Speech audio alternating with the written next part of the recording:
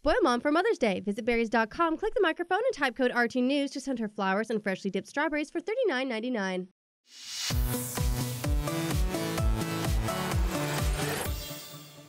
Welcome to The Know, I'm Ashley Jenkins, and BioWare has provided an update on their development of the next Mass Effect game. In response to a fan asking whether the game was in early or late stages of development, BioWare Montreal studio director Yannick Roy says, "Too late for one, too early for the other, so I guess we're somewhere in the middle?" And while information about the game has been pretty thin on the ground, BioWare Edmonton studio manager Aaron Flynn said he hopes it will all be unveiled sometime this year.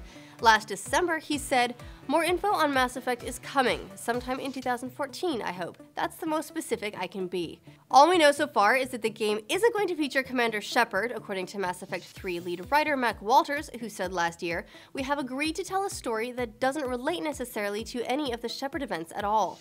That announcement has disappointed many Mass Effect fans who were attached to their savior of the universe and the choices they had made throughout the trilogy, but Roy explains that it's not impossible we'd see references to these decisions and their impact. He says, "That doesn't mean that events of the first 3 games and the choices you made won't get recognized, but they likely won't be what this new story will focus on." And while this could indicate that we'll be playing in a post-Mass Effect 3 world, BioWare wants to be clear that this isn't a continuation of the original trilogy.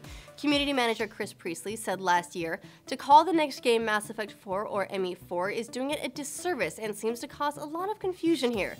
The game does not have to come after, or before, or off to the side, or with characters you know." So, while the details of the game remain a mystery, now we know that it's solidly in mid-development and the developers believe they'll be able to fully reveal the game this year. Could we be looking at an E3 unveiling, or will BioWare hold on to the announcement until after Dragon Age Inquisition launches in October? Let us know your predictions in the comments. To make sure you get all the biggest updates in video games and entertainment, click like and subscribe, and we'll make sure you stay in the know.